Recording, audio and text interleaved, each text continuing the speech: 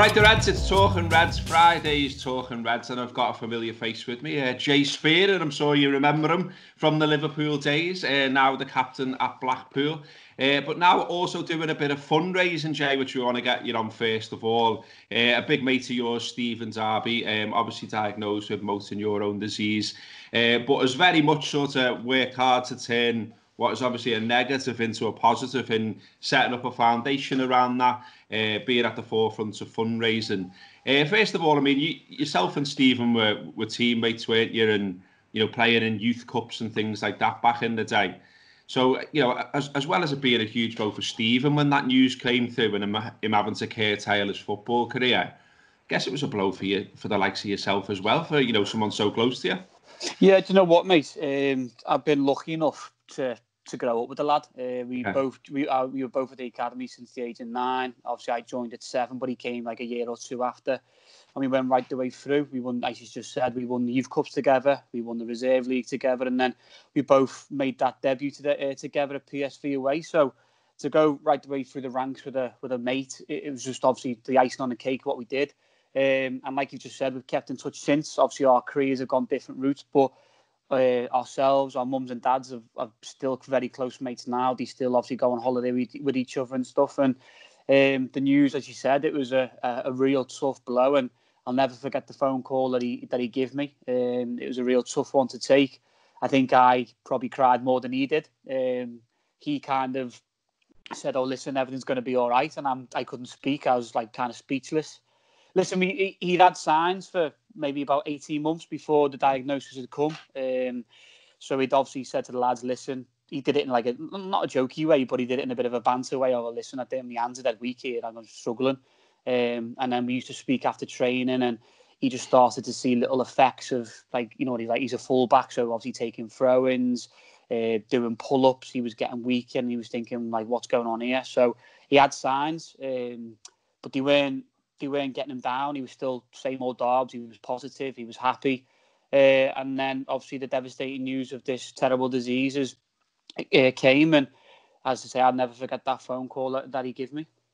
And it's Stephen and his mate Chris Rimmer, isn't it, who set up this foundation, working hard to raise money into, researching motor neurone disease, finding more out about it and all the rest of it, and hopefully being able to treat people in the future.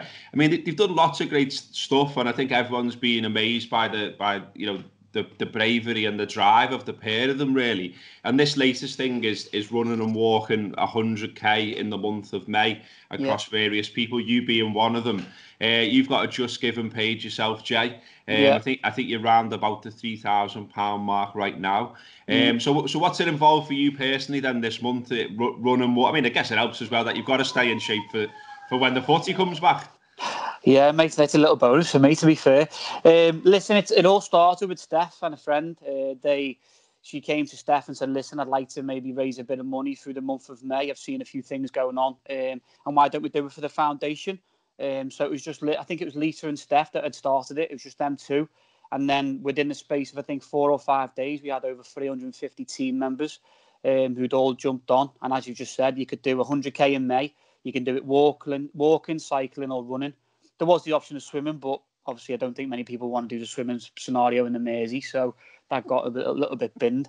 But now, as I say, it's kicked off. I think the last time I checked was this morning. We were at over £125,000, which has done an incredible raising amount of money, and obviously a massive thank you to everyone that's donated. But like you said, the big thing about the foundation is to support families that aren't in a financial way to have the equipment and to have the stuff at home to help people with MMD. It's a real horrible disease. As you know, there's no cure at the minute. So it's a tough one. And Darbs' foundation is mainly to go and help support families at home and make the time as comfortable and as easy as possible for families who are less fortunate than others. Himself and Chris have been absolutely fantastic. They've been unbelievable. The attitude they have towards it of helping others has been incredible, and they're a joy to be involved. And obviously, the foundation's an absolute pleasure to be involved in. And I think that's why it kicked off so quickly. With over, I think within the space of 3 or 4 days, we had over 350 members doing it. Brilliant. And has it become competitive, this challenge at all? Because I've seen, Stephen Warnock run along the front, doing a big run for this. I imagine, you're all friends, you're all in WhatsApp groups, so you're all like, I've done this run, what have you done? It started, you know what, mate? It started off with a bit of like, obviously Steph made a group, 100k in May group, and there must be about over, I don't know, about 300 people in it, and everyone's just sending in pictures of obviously their updates. Oh, I've done this, I've done that. And then a few have just started to turn a little bit over the last couple of days, going, "Oh, what pace have you done this? Oh, how quick have you done that? Oh, well, you're still playing, but yeah," and you're thinking, yeah, but it's not like, you know what I mean? Everyone's having a bit of banter and a joke, but the main thing at the end of the day is getting the kilometres in. We've got young children doing it as well with their mums and dads, and it's class to see. But yeah, the little competitive sides for a few of the lads has tweaked a little bit, like. And for people who want to sort of help out, donate, that kind of thing, I mean, I mentioned Jay's Just Giving page, that's justgiving.com/fundraising/Jay Spear and 100k. We'll put all the links in the description for this on YouTube. So if you're watching and you're thinking, I'd like to take part, I'd like to get involved, I'd like to make a donation, we'll leave all the information there for you to get involved. Okay, well, wanted to get you. I've seen a tweet of yours, Jay, that I really liked, which is everyone was talking about. It's May, isn't it? It's the time when Liverpool in the past have won things, lifted trophies, all that kind of stuff. Yeah. And you put a tweet out the other day. Everyone was talking about the Gerrard final, the amazing goals he scored against West Ham, and you put something like basically saying, "I got a boss view of that because I was there with the with the squad right behind the goal," and it made me think that because you're obviously captain of Blackpool now. You play for Bolton, you play for Blackburn, you moved on from Liverpool. Yeah. But nevertheless, though, I mean, you still for someone like me, even I'm watching, thinking, well, you've still lived the dream there. You've got to play professional football. You got to play for Liverpool. You played against Real Madrid at Anfield. You know what I mean? Yeah. There must be loads of little highlights like that from your Liverpool days that still put a smile on your face. Yeah, of course, mate. Listen, like you just said, I was a kid growing up wanting to support Liverpool, being a massive fan, going to Anfield, watching the games, having heroes, Stevie G being my hero. And like you said, I was a kid that was fortunate enough to grow up and live a dream and play for Liverpool Football Club. I was fortunate enough to obviously, like you just said, play in some of the best games that you could probably possibly play in. Anfield debut at home to Real Madrid, 4-0. And then go on and play Champions League, Europa League, FA Cup final, Carling Cup finals, the Premier League. Do you know what I mean? So as a kid, I've ticked every box. As you say, I've got unbelievable and very fond memories of my time at Liverpool, including ones being as a fan. You know what I mean? Being at them both cup finals, the Gerrard final, the Michael Owen final. Do you know what I mean? We went as academy. They took us all down on the train to watch them. So not just as a player, but as a fan, I've got nothing but unbelievable times at Liverpool. And I still obviously want us massively to get this league done and over the line sort of thing. So I'm still supporting. I still speak to quite a lot of the lads now as well, and we keep in touch. And as you see with the fundraising, a lot of the boys have been kind enough to support me and put it all over their Instagrams and stuff. And again, just a quick one, thank you for everybody that's donated to the page. But listen, again, I've lived an unbelievable dream. I can't not do that without the likes of my mum and dad, my family.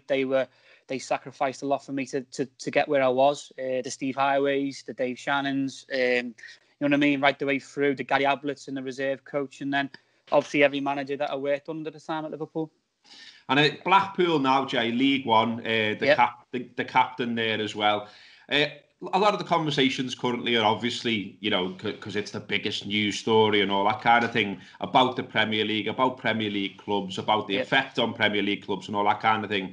I always watch it and do have at the back of my mind, but well, what about clubs lower down the pyramid? How does it affect them? And even the idea of behind closed doors. I mean, if Blackpool or Tranmere or those types of teams are playing games behind closed doors, they're missing out on a lot of money because to them, gate receipts is huge, whereas gate receipts might not be huge to a Premier League club, of course. So I just wondered what's the conversation around the pandemic, around coronavirus being like in terms of Blackpool and the running of Blackpool, getting League One football back up and running? Right. So when we finished, obviously Neil Critchley came in, the new gaffer. He hit the ground running. It was a fantastic. He's been brilliant since he came in, and then obviously that got cut short with the COVID. But we got told, the first thing we got told was we'll be back in on the 16th of May. We've now obviously been told yesterday that that's going to, with the EFL statement saying that will be at the minimum, the earliest, the 25th of May. That's depending if we still go forward. If I'm honest, the amount of things I've been told about what's going to happen, what's not going to happen, it's unbelievable. It changes every day. But a big point, like you just said there, a lot of League One and League Two clubs rely on fans, the income of the crowd of a Saturday. That pays a lot of the revenue. It pays a lot of the players' wages, etc. So lower league down into League One and League Two, it's tough. And from what we're hearing, I do believe that I can probably see League One and League Two maybe not finishing, only because of obviously that kind of thing, and the chairmans can't afford to not have the fans come and play behind closed doors. Obviously, with all the testing involved as well. Yeah. We're very fortunate enough as a club. We've got a brand new owner. He's been first class. He's taken the club to a different level. He wants to take it to a different level as well. He's putting his own money in his pocket. He's fortunate enough to have a few quid, but obviously that doesn't matter. He's a massive Blackpool fan, and obviously we can tick on, but a lot of teams in League One and League Two aren't as fortunate as ourselves, who've got a good owner and a good backing. So I think the tough thing is we're kind of waiting to see what's going on, but the longer we wait, the more chance there is that it's going to get cancelled altogether. And you mentioned there, Jay, briefly, Neil Critchley. Obviously, we all know him from, not so long ago. He was leading out Liverpool sides when we had the madness around the World Club Cup and all that kind of stuff. What have your impressions been of Neil as being the manager and you being the captain? I guess you've got a fairly close relationship there. Yeah, well, about, what we're talking now, about 3.5-4 years ago, when I left Bolton, I had a bit of that, not downtime, but obviously time when we were still talking, negotiating and whatever. So Neil was him and Stevie at the time were very kindly let me go to the academy and train. So I was training with him quite a bit. So obviously got really close to him then. And then obviously when he came into the job, knew him quite well. But as I said to you before, he's come in, he's unbelievably detailed on his training. The amount of detail he goes to on and off the field and meetings and stuff, he's changed the whole way, and he's come in and, like he said to us, listen, he was at Liverpool for 7 years. He wouldn't have left. It was easy for him to stay. He had a fantastic job. He'd done fantastically well. But he felt that there was a challenge there for him, that with our new owner and the players and the way the club was going, he felt there was a new challenge for him to take on. And I believe going forward now, he is the right man for the job. He's been, as I say, the amount of difference he's made in the short-term period he was there when we were playing has been incredible. And it's exciting times for the club, and he's a great guy. He's really easy to talk to, but when he gets on that field, he does his work properly, and when he's not messing about. Well, what about you now as well, Jay? I mean, I hope you don't mind me mentioning it, but course, you're 31 now, so I guess you're starting to think about, what comes next after footy when you have to wind down the playing days a little bit. I think you've done one of your coaching badges already, haven't you? Yeah, I've done the UEFA B. Is that the direction you want to go in, or maybe media? Have you been thinking about what's next? Yeah, of course, mate. Listen, I've got a family. I need to, you know what I mean? At the end of the day, I want to keep them protected. I want to keep them as happy as long as possible. I know football doesn't last forever, sadly. And like you said, 31 now. So the last 2-3 years I've been doing it. I got my UEFA B done sharpish, got that out the way. I was due to be on UEFA A this summer. Obviously, that's all changed now due to what's gone on. But as soon as possible, I'll get straight back onto that and get it done. For the last 2 years, I've been going probably back to the academy most Thursdays and working with Yatesy, doing the under-14s. Alexander-Arnold's been incredible for me. He's let me go in and coach, as you say. Dave Shannon and Steve Howe are back there as well. So familiar faces, and it's good to go back. And for me, I suit the first day that I did it, the coaching, I felt it was the right path. I loved it. I walked away thinking, oh, what a buzz that was. I don't know whether that was because obviously mainly the fact that I've been there and done it at the academy. I've been know exactly what the boys are feeling or what they've done and how hard it is to obviously make through to the first team. So yeah, that's the path that I've looked down more so. But I've done a lot of media work as well for obviously LFC TV. Critch's last game at Liverpool, I did that one for the LFC TV, which funnily enough. But no, either way, really, I think they're the main two. But if I had to pick one, it'd definitely be the coaching side. In terms of, your own career and that being useful for when you're coaching kids, I mean, what are like the messages that you're giving to them, if you like? Because, you mentioned before you came right through the academy. And, I guess if you're looking at it from the outside and you'd say, well, Jay Spearing is a success for Liverpool's academy because he comes all the way through. He ends up in the first team. And it's only sort of, it's the quality of the buys, it's the people coming in. Eventually you're not getting enough game time for your liking. And I'm guessing that's why you moved on to Bolton. Yeah. But nevertheless, Liverpool get money for you. You know what I mean? Of course, so there's that type of the success as well. But what are your messages when you look back on your career to someone young who's just starting out now about how to make it, how to keep on going, how to stay motivated and that kind of thing? Do you know what, mate? I did it. We did a conversation with a few kids a couple months back, and it was simply just be like, I know it sounds a bit dingy, but be a sponge, because as a kid, you literally give everything you got in the training session and be a sponge, because the more you listen and the more you try things, only the better you'll come. Anytime you have a chance to practice. Anytime you have a chance to just listen to someone and take any advice you can. Listen, I know it's tough as a little kid and going through the academy, you think, with everything going on outside, but just literally, if you walk away off that field, every training session, think, right, I did my best, whether it was good or not, whether you walk away and go, I give it everything I could, then you should walk away with your head held high and know that you've given no regrets. That was a big thing for my dad. My dad was on me saying, listen, don't leave nothing on the football field and never lose the hunger. I'm 31 years of age now, and he says to me, he rings me every day after training, how was you? Did you give it everything? You haven't lost the hunger, have you? And you know what I mean? He's checking up on me still, and he's been incredible for me. He's pushed me where I am today. Obviously, I've had to push myself a lot as well. I had a few setbacks here and there, like you just said. I came through the academy and done everything I ever dreamed of doing for Liverpool. But at that time, like you said, when Rodgers was there, we had a fantastic conversation. And it was just a game time. I'd had a successful season, obviously, under Dalglish. And it was just a game time. He couldn't promise me with obviously bringing Joe Allen in. No disrespect. I know what I mean. No hard feelings towards either of them. It was a very, very grown-up conversation, and I was happy to leave and go and play games. So I want to progress in my career and keep going. Again, I've got no regrets from any decisions that I've made at any point, and I'm still striving to do well, still striving to succeed and keep going as long as possible. Can you remember, Jay, how you sort of felt when you first started getting on the pitch for Liverpool in the first team? Because I remember, for me watching from the Kop, one of my first impressions of you and what we talked about in the pub, if you like, was like, we were like, hang on, he's just come in there. Like, he's come in, he's straight on the pitch, and he's pointing and shouting at other players here. He's kicking off on, like, established first teamers. Like. Yeah, mate. I don't know. I don't know what it is, mate. I'll just... off the field, right, literally, if you ask anybody, I'm completely the opposite.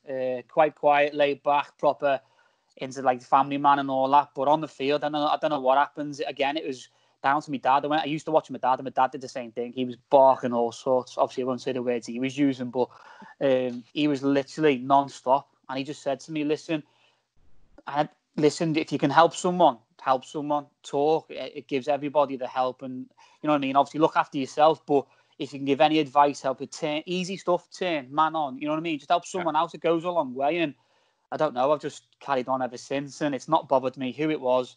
You know what I mean? I'm not the tallest man or the biggest man in the world, so I have to try and use something to get on people, like, you know what I mean? So it's just one of them things that I've took on as a role and enjoyed it. I love shouting at people and helping people out, and it just kicked on from then. Fair play to you, mate. I mean, yeah. I think most of us were looking at it thinking, you're stepping on the pitch against Real Madrid. You might have some nerves. You might not be, you might be like, I've got to take my chance. And I think, we were all like, he's confident, isn't he? Do you know what I mean? Well, you know what I mean, mate? You got to be at that age, 18, 19 years of age, and you think you're coming on against Real Madrid, and you're thinking, God, like, what else can you do? You know what I mean? You can't go on there and hide, because everyone will go, well, did he even get a go? You got to go on there, enjoy it. I always remember saying to myself, my dad said, listen, if you ever get on, just go and enjoy yourself, and just literally don't forget the moments.